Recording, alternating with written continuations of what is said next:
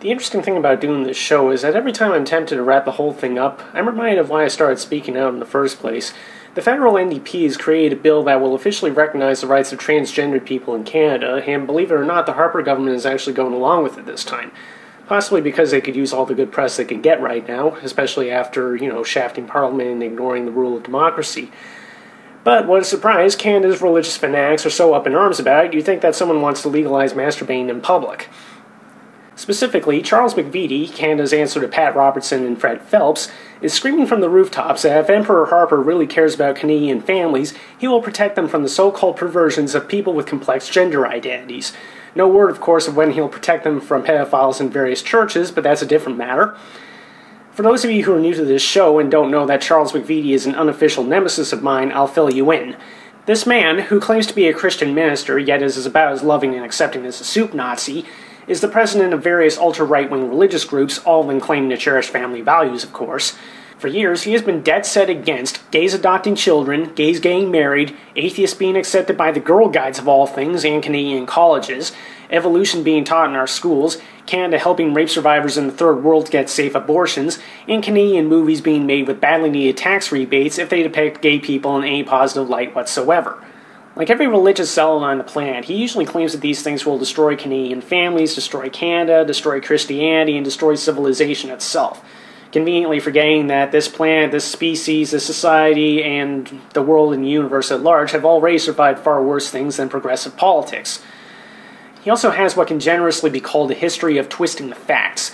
For instance, when making his case for effectively censoring Canadian movies, he falsely claimed that a movie called The Masturbators was pornographic. In reality, not only has McVety not seen this movie, but the movie hasn't been made yet. He also claimed that the movie Breakfast with Scott depicts a gay couple brainwashing a boy into becoming gay himself, when anyone who's paid a modicum of attention in the movie would clearly get that this boy was effeminate before meeting this couple, and he was simply encouraged to be comfortable in his own skin. Heaven forbid that a frequently bullied child ever be encouraged to feel human, eh, Charles? He also claimed that people who believe in evolution are Nazis, which is pretty rich coming from a man who comes off as a closeted witch hunter.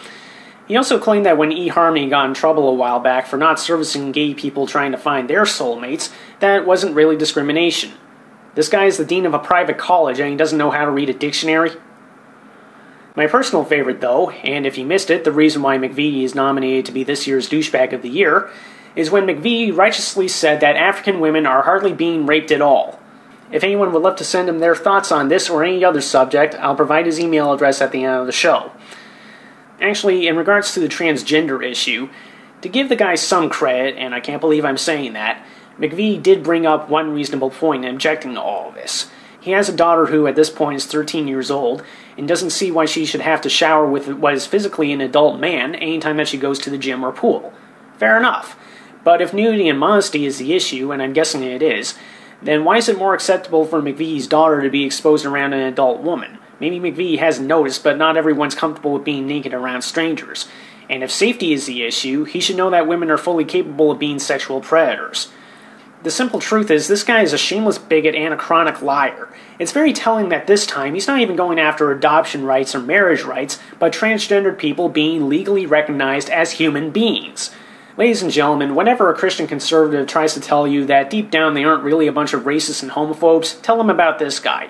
Mark my words, if Stephen Harper ever manages to get a majority, the first thing he'll try to do is take away gay marriage. He already tried it the minute he won his minority. And if Führer McVety has it his way, Harper won't stop there. Anyway, McVety's attitude is just another example of bigotry that we would condemn instantly if it came from the KKK, but we routinely find acceptable coming from people claiming to be ordained ministers. Never mind for a minute that nothing in the Bible says a word about transgendered people, and that even I know Jesus taught his followers to be accepting of people and not to judge them. Who exactly are these families that McVety and the Christian Taliban keep saying are damaged by anyone different from them? I want names, I want addresses, I want genuine proof that simply being gay or feeling more comfortable as a different sex than one you were born as actually damages and destroys families. More often than not, how these things really ruin families is people being bigots to their own flesh and blood. Yeah, that's really a good family value, isn't it? When McVety is willing to stand up to that, then he can validly call himself a champion of family values.